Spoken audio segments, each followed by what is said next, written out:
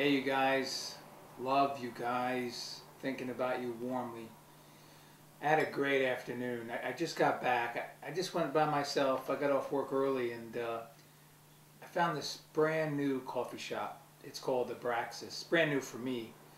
It's really big. I mean, you walk in, it's all wood and it's got spiral staircases and you kind of just keep going up. It's got like, you go through little passageways, there's rooms everywhere. But it was afternoon, so it wasn't that packed. And I made my way, I can't even talk because, I mean, the stuff there is so potent. I mean, I was smoking up on the top, which has a grow chamber or grow room. So you go up there, right, honey? And it's beautiful because there's like a glass opening and like there's lights and there's a beautiful plant. It looks like the plant from the Ten Commandments when he goes to the top. The thing's like glowing.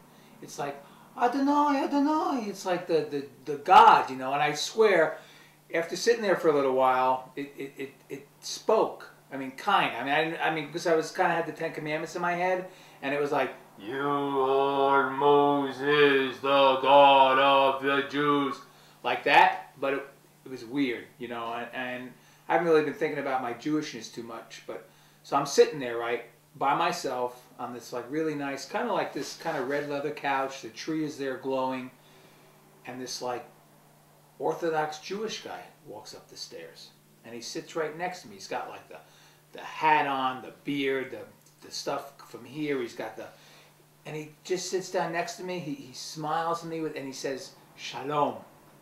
And he pulls out this big ornate pipe. It looks like it was from Tel Aviv or something. And it had Hebrew writing on it.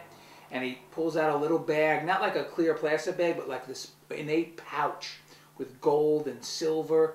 It looks like the Torah was delivered in it. And he reaches in and he pulls out this cannabis, beautiful cannabis, and he loads up the pipe and he goes to smoke and he looks up at me and he looks at the tree that I thought was glowing and he offers it to me first. And I took a hit of this stuff, honey, and I think I fell asleep for like an hour because when I woke up he was gone and the plant wasn't glowing anymore. It was like weird. Anyway, it was a great afternoon. And I don't know, that's all I wanted to share. I'm still a little bit out of it. It was a great time at Abraxas. We'll go there when you come, all right? I love you guys, and let's book that flight soon, okay? We'll talk on email, and maybe the next few days we'll make this happen. I love you. Shalom.